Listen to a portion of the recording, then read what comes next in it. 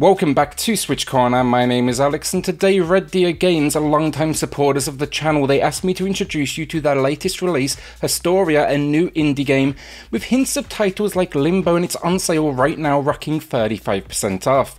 A big shout out then to them for sponsoring this video, and with that, hit subscribe if you love the Switch as much as we all do here. Join our growing family, and let's get started. So before we do kick this off, if Haustoria looks like one for you, Red Deer Games are celebrating the launch by giving away 20 copies of the game.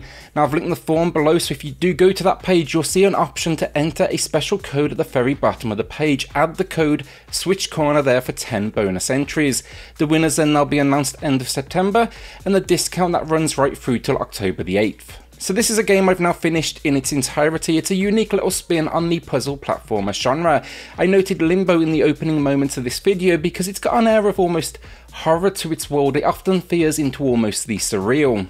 The story though, you're a young boy travelling across a world that has fallen under the curse of an ancient being, the title Haustoria. The game's story, it's minimal, but it's delivered in text on screen, often with a poetic edge to its writing, but it for sure crafts something that feels, I think, unsettling would probably be the right words. Gameplay then, it's the tried and tested genre standard of puzzle platforming, so some early examples include portals which will fling us around this world, there's levers to move objects, out of reach platforms to scale, and a few moments definitely had me stuck for a little while. Movement here then, there's a floaty feeling to the controls as you run and jump. It definitely matches the game's weird little world though, an almost dream-like vibe. The game's mechanic though that sets out to differentiate this title from, the rest of the puzzle platformers out there, it's called the THUMBTACK system. Really liked it. Essentially the game, it's a storybook world, so you can pin and unpin objects and it works really well. I like the mechanics so much, in fact I wish they'd put even more of it in here. It definitely stands out. So a quick early example of this THUMBTACK system, there's a ladder you need to climb, but it's actually above you, so you've got to move to the left of the screen. That's going to lower it, but still not quite enough. I got stuck here for a little while, and when I figured it out, felt like an absolute idiot, but I would move left, it would lower, not far enough though, move right though, and it went back up again. The trick, and it was so simple, move left, pin it, move right, unpin it, move left again to lower it even more, and just kind of repeat. It's not just for traversal either though, and the mechanic, it's often baked into then like the game's puzzles as well, but yeah, again, I really did like the system. While there's no combat in this one either, it's full-on exploration puzzle adventure, there's a whole lot of things here that can swiftly end your life. Think pitfalls, spikes, creatures, so you definitely need to tread wisely, and that first 5 or so minutes, it's really getting your head around if it looks like it can kill you, it probably won't. It nearly definitely can.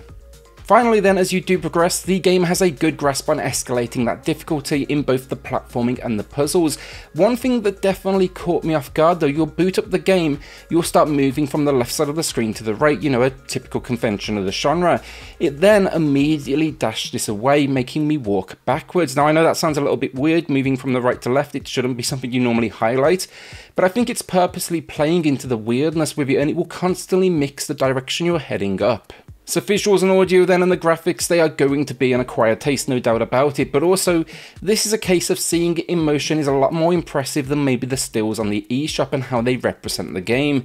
It's a storybook style, and that hand-drawn style, it definitely is unique, especially as you progress and portals, monsters of sorts appear, and the colours, they pretty aggressively change. Like there's a lightning storm scene pretty close to the beginning of the game, but it sends near everything white.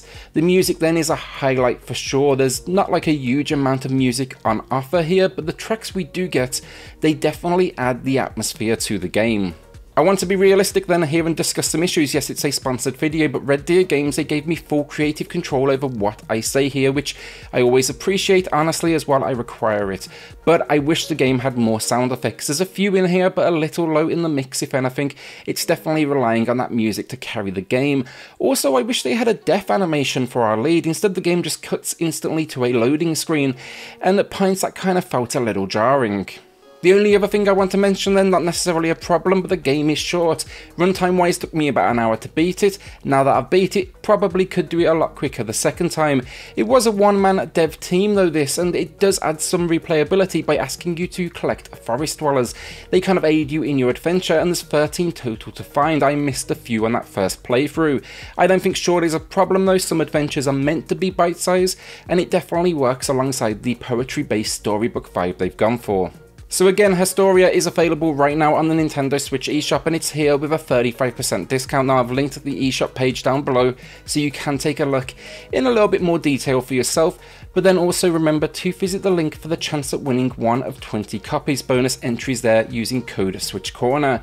A shout out then to Red Deer Games again. They've been long-time supporters of the channel, so I really do appreciate it as it definitely helps out.